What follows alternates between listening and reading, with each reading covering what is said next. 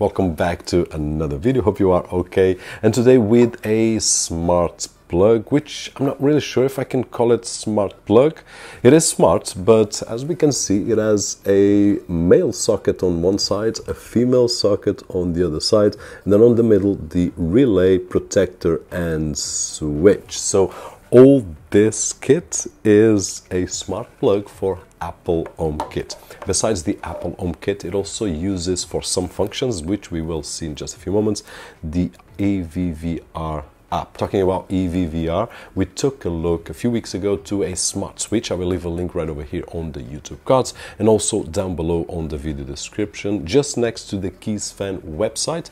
If you are watching this video on your Windows 10, Windows 11 computer and you still haven't activated, don't forget to check out KeysFan, where you can find budget official IM keys at an affordable price. And with the coupon code that you can see on the screen and down below in the video description, you will get an extra discount. Now, let's take a look at the smart plug, which is really interesting.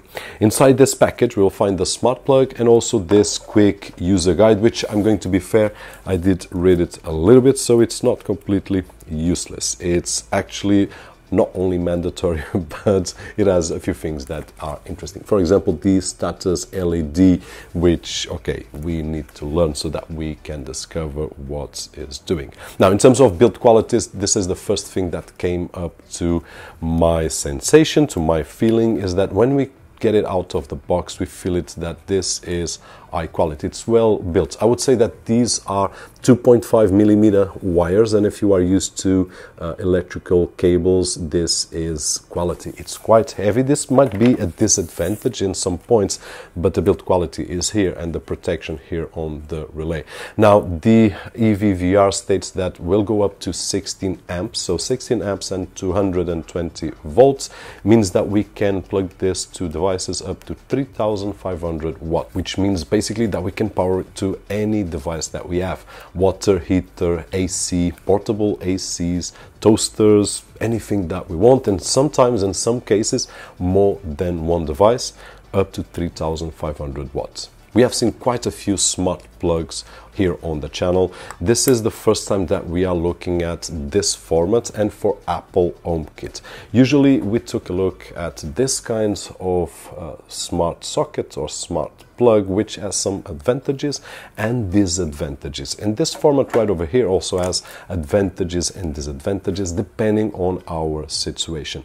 Now, I would say that for larger places, probably this format is easier to use, but for places where we have tight space, this is a great advantage, because I will be able to plug in this on a tight space where I will not be able to put this format right over here. And then the advantage that I see is that I can put it right over there, and then I still have an extension so that I can connect to my device. So this is a really interesting feature that we will have to study before we acquire, depending on the device that we want to connect. I'm talking about just one device, but one of the things that I did in the past, and sometimes I usually do, is that I usually connect my smart plug to one device that I want to find out what I'm spending for the week, for the month, and what periods I'm spending, so that I can improve my way of spending less. So I can use for 1 or 2 months on my fridge to understand my behavior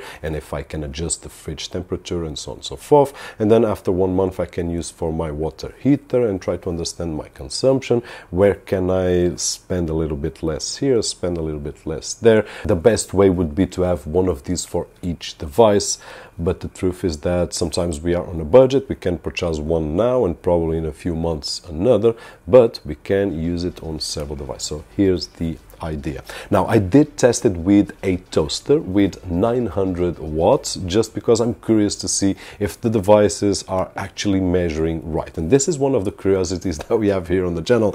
And as you guys know, we always test. Now, this is accurate. We are measuring 900 watts. We have seen some other devices in the past where we are spending 200 watts, but the app says that we are spending half or double, and that it's no good. This one right over here measures correctly. The installation is really easy. It will take about 30 seconds. We just need to plug it in and then open the Apple HomeKit app, add the new device, and I would say 20-30 seconds, something like that, it's ready to start using, and we can create our automatizations. Now on the Apple HomeKit we will not have access to power consumption, so we will need to install this app from EVVR. Once we have the app, we will grant access to the Apple HomeKit, and after that we will have access to the power consumption that we have besides the other function. Besides the real-time power consumption, we can also have access, for example, to the total power consumption that we have, daily average, monthly total, so that we can adjust our consumptions. Now, this is a smart plug, which really interesting. Hopefully I did share to that side of the screen all the information. At this moment in time of the recording, I'm not really sure about the price, so the link will be down below. Hopefully will be an interesting price according to the interesting device that it's right over here.